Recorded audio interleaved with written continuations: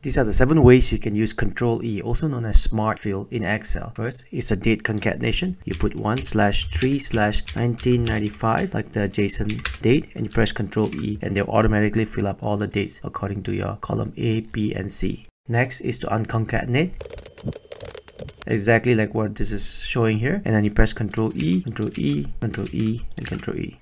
Next is to retrieve data from cell from column A and press Ctrl E, and you'll do the same thing for column B. Another thing you can do with Ctrl E is to add text to cell,